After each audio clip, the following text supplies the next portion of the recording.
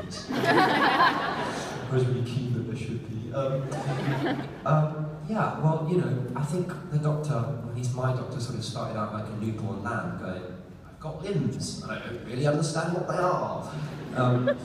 And, you know, I think, for me, the really interesting major character point about the Doctor is that if you look at the blood on his hands over the years, I mean, he's killed whole civilizations, empires, you know, beyond empires. He's lost, he's killed many, many innocent people, you know, by the greater good. And I think ultimately, which is why I think he's so sort of weird and silly and blah, because if he wasn't like that, then he'd end up, you know, sitting in a dark room and going, what have I done? And so I think that sort of, that burden and living with that burden has to affect any man, and seeing that snap and break. And I think the loss of Amy really screwed him up.